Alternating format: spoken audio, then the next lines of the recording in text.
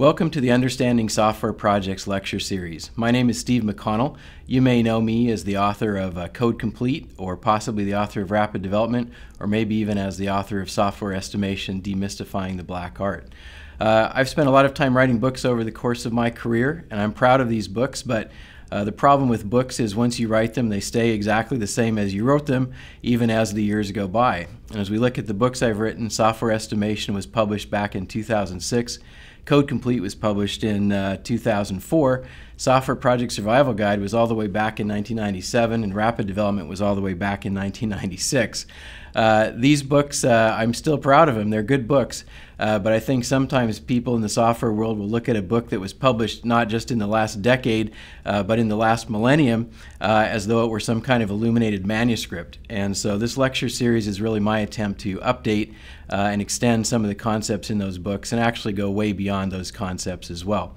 I have not stood still since those books were published. I founded Construx Software in 2006, and over the years we've worked with every conceivable type of company. We've worked with web retailers, software as a service companies, games creators, telecom, scientific instruments, healthcare companies, oil and gas, pharmaceuticals, computer manufacturers, medical devices, retail companies, and the list goes on and on. We've also worked with every conceivable type of software project. We've helped companies with Scrum implementations, Kanban implementations, stage gate processes, even the occasional waterfall project. So we've had the occasion to learn a lot of lessons about a lot of different kinds of software. This lecture series includes those lessons that we've gained from working with hundreds of companies across a wide spectrum of industries and types of software, and so this is my attempt to share those learnings with you. So why do we need a lecture series? Well, I think what we see is that even in modern days, even today, many software projects continue to struggle. We see that understanding of why these projects struggle is not widespread, even among experienced software professionals. And the result of that is that we continue to see reports like this. The Standish Group Chaos Report shows that most projects actually are challenged or fail. A minority of projects succeed. This report from the IEEE Software Magazine on perceived cancellation rates shows that somewhere the most common perceived cancellation rate is 11 to 20%. Second most common is 21 to 30%. Third most common is 31 to 40%. And collectively what we see is basically a confirmation of the Standish Group Chaos Report that something on the order of about a quarter of all projects actually fail to the point that they are canceled. And this is kind of a big deal. We also see reports like this one from version 1 that talk about project resolutions of Agile projects. And at first glance, this doesn't look too bad. The top line that says none of our Agile projects failed is the biggest bar on the graph. But if you really take a harder look at that, it's actually pretty grim. Only 15% of the respondents said that none of our Agile projects failed. And if you think about that, 15% saying that none of our projects failed means that 85% had Agile projects that did fail. And that really is not as good an outcome or as good a track record as we would really like to see. If you know what to look for, to the trained eye, the causes of these project challenges and failures are usually quite apparent, but they're often misdiagnosed even by skilled, experienced software professionals. These misdiagnoses lead to all kinds of problems, and I think that what we see that is in search of progress, in search of trying to avoid these failures, which are misdiagnosed, software professionals continue to chase practices that don't really work. That is, they chase fads or silver bullets, the latest and greatest new technology, which might seem promising, but really, which if we have some experience and know how to look at and evaluate these practices, we really shouldn't be going down these garden paths that tend not to work out very well.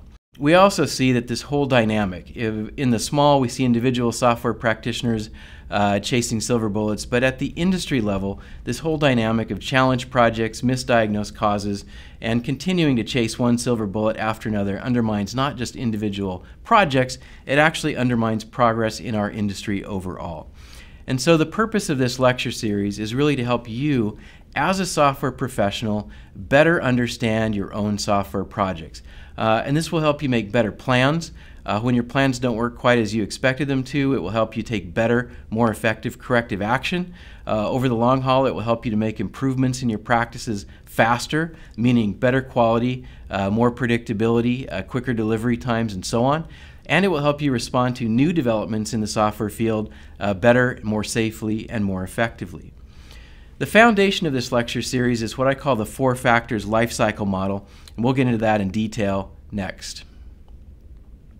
So let's take a look at that 4 factors lifecycle model in just a little bit of detail.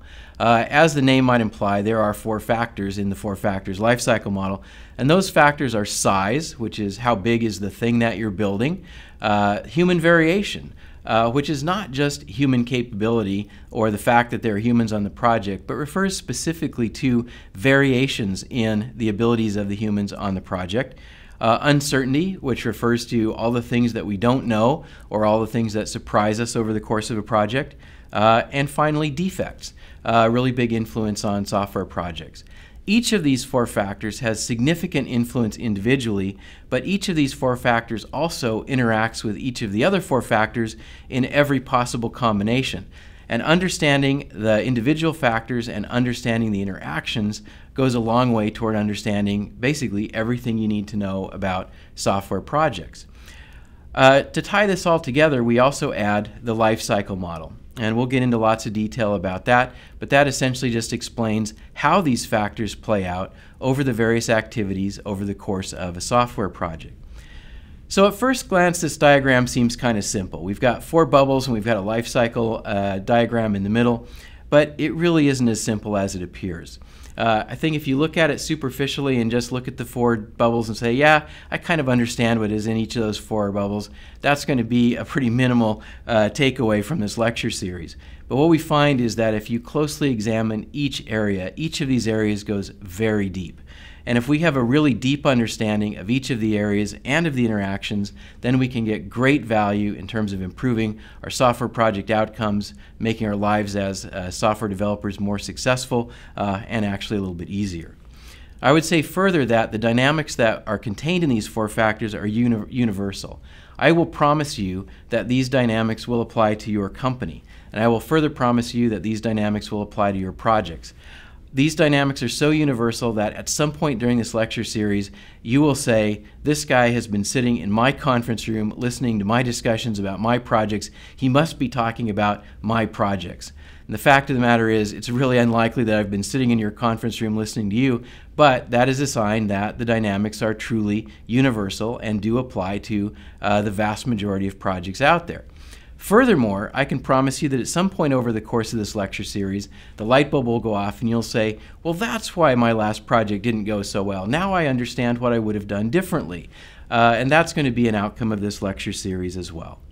So what's coming up in this lecture series? Well, we're going to see lots of graphs.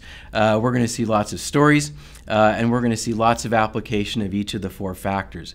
We'll also see lots of application of the lifecycle model to unpack the stories and to put the 4 factors in context.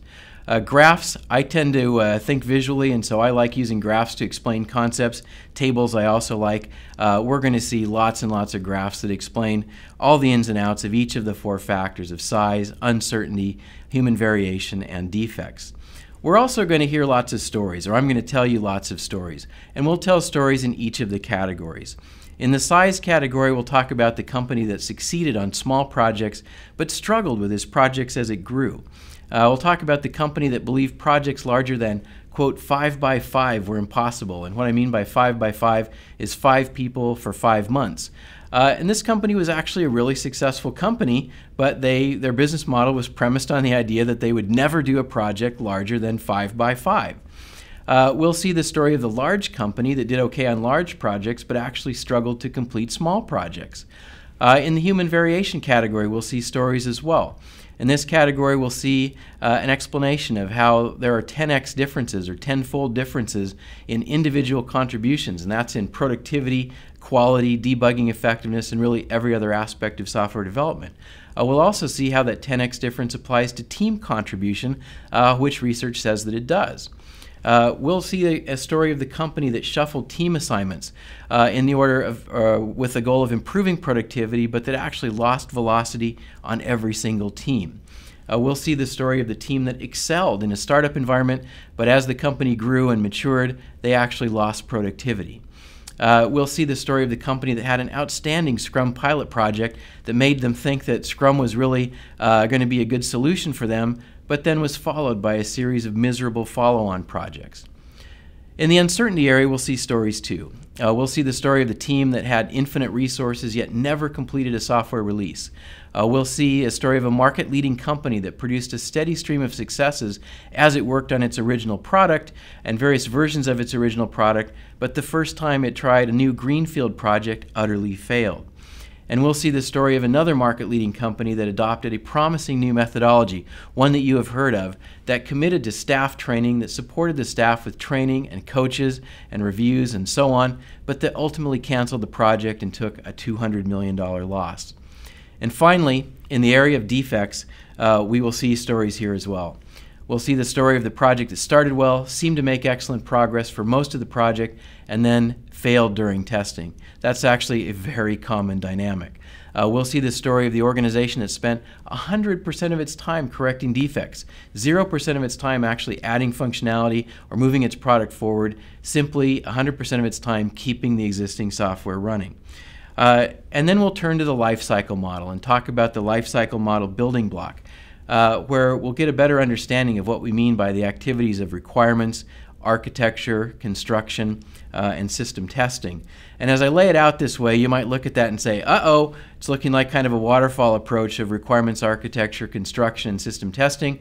And I promise you that's not what we're going to do. What we are going to do is talk about these activities. We're going to talk about how they depend on each other, how they flow into each other, and we'll talk about various ways of organizing these activities. Occasionally, that organization might be the waterfall kind of organization, but much more commonly, we're going to talk about how we can organize these iteratively in ways that actually support modern development techniques. Then we'll put it all together with looking at each of the 4 factors and the lifecycle model in the middle. And my promise to you is that by the time we're done with this lecture series, you will have gained a significantly enhanced understanding of your software projects and be in a significantly better position to make your project successful. Coming up, we'll talk about how to read the news, particularly news about software project challenges and failures. I'll give you an introduction to the lifecycle model, and we'll talk about basics of software size.